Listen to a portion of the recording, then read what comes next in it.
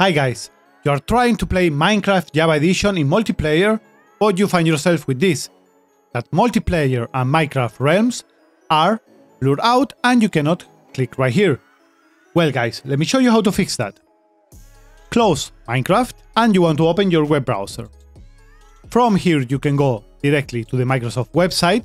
I'm going to leave the link in the description down below if you need it. And when you are right here, you have to go into your account and click into My Microsoft account. This new tab is going to get open, and the first thing that you will have to do is to click right here where you see your info on the top left corner. And in here you have to have your correct date of birth. You will have to have at least 18 years old to be able to activate this.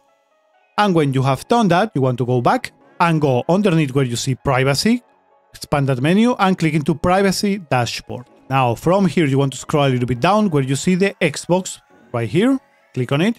A new tab is going to get open, and in here you want to click where you see the Xbox Series X, S, Xbox One and Windows 10 devices online safety. And here you're going to find the settings that you have to change. You can play with people outside of Xbox Live if you want to allow this. I would recommend you guys to allow everything if you're going to be using it, and everything that you don't use to set it into block.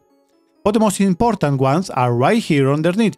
You can join multiplayer games, play games with others in Xbox Live Online community.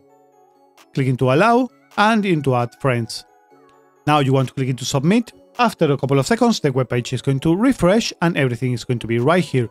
Now you can close your web browser and you want to open once more your Minecraft launcher.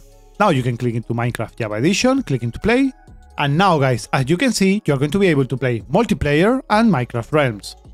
That is pretty much it for this tutorial guys. If you enjoyed, don't forget to drop a like, and a subscriber is more than welcome. See you guys on the next time, bye bye!